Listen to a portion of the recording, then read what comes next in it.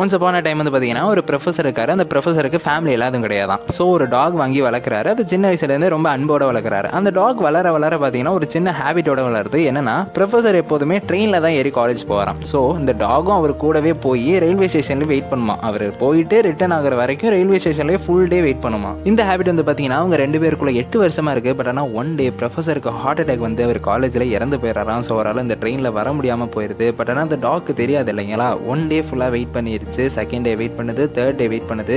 அது ரொம்ப பாசமாக இருந்ததுனால ஃபுட் எதுவுமே அது எடுத்துக்கவே இல்லையா. ஸோ அது இப்படியே சாப்பிடாம டேஸ் அண்ட் டேஸாக இருந்து 14th டேல அந்த டாகும் இறந்து போயிருதான். ஸோ அதை பார்த்து எல்லாருமே அந்த டாகோட அஃபெக்ஷனையும் பாசத்தையும் அந்த டாகோட லாயல்ட்டியும் பார்த்து அந்த டாகாக அந்த இடத்துல ஒரு சிலையே வச்சாங்களாம். ஸோ நம்ம லைஃப்பில் வந்து பார்த்தீங்கன்னா சில பேர் காரணங்கள் காட்டியும் சில பேர் காரணங்களே காட்டாமலேயும் நம்மளை விட்டுட்டு போவாங்க.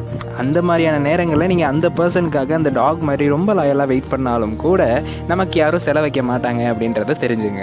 எத்தனையோ கோடி மக்கள் வாழ்கிற அந்த உலகத்தில் வந்து பார்த்தீங்கன்னா சில பேர் சண்டை போட்டதுனால பிரிவாங்க, பல பேர் பிரியறதுக்காகவே சண்டை போடுவாங்க. இப்போ ஒரு பர்சன் நம்மளை உண்மையாகவே நேசிக்கிறாங்க அப்படின்னா நம்ம செய்யக்கூடிய தவறுகள் எவ்வளோ பெருசாக இருந்தாலும் கூட அதை சின்ன தப்பாக நினச்சி நம்மளை மன்னிக்கிற பக்குவத்துக்கு வந்துடுவாங்க. அதே அந்த பர்சன் நம்மளை ரொம்ப நேசிக்கலை அப்படின்னா நம்ம செய்யக்கூடிய சின்ன சின்ன தவறுகளும் கூட ரொம்ப பெருசாக தெரிஞ்சு நம்மளை விட்டுட்டு போயிடுவாங்க. இப்போ ஒரு மனுஷன்ட்ட நான் ஒரு வைரக்கல்லை அவனோட கையில் தந்து ஒரு சாதாரண கல்லை நான் மறைச்சு வைக்கிறேன் அப்படின்னா அவனோட கண்ணு அந்த சாதாரண கல்லுக்கு தான் போகும். அதே மாதிரி தாங்க நம்மளை மதிச்சு ஒன்று தேடி வருது பார்த்தீங்களா, அதை நம்ம எப்பயுமே கண்டுக்க மாட்டோம். நம்மளை மதிக்காம கிடக்குது பார்த்தீங்களா, அதை தான் நம்ம தேடி தேடி போய் கண்டுப்போம். நமக்கு பிடிச்ச ஒரு பர்சன் நம்மளை விட்டுட்டு போறாங்க அப்படின்னாலே எனக்கு இனிமே அவ்வளோதான், என்னோட லைஃப்ல எல்லாமே போச்சு அப்படின்ற மாதிரியான ஒரு மனநிலைக்கு நிறைய பேர் வந்துடுறாங்க. ஆனால் அப்படி இருக்காதீங்க. Why because you are still alive. சரிங்களா. இப்போ நீங்க நாளைக்கு இறக்க போறீங்க அப்படின்னா கூட நீங்க வருத்தப்படலாம், அதில் ஒரு நியாயம் இருக்கு. சரிங்களா. பட் நீங்க வாழ தானே போறீங்க.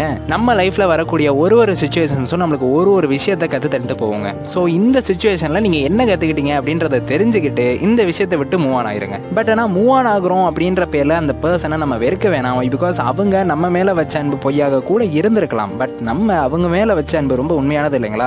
ஸோ அதுக்காகவே அந்த பர்சனை வெறுக்க வேணாம். இன்கேஸ் அவங்களே நம்ம லைஃப்ல மறுபடியும் ரீஎன்டர் ஆகணும் அப்படின்னு நினைச்சாலும் கூட அவங்கள மன்னிச்சு அக்செப்ட் பண்ணிக்கிற மனநிலைக்கு நம்மளாம் வந்துடணும். மன்னிப்பு அப்படின்ற ஒரு இடத்துல தாங்க ஒரு சாதாரண மனுஷன் கூட ஒரு கடவுள் ஆகிறான். ஸோ மனிதர்களை எப்பயுமே மன்னிக்க மறந்துடாதீங்க.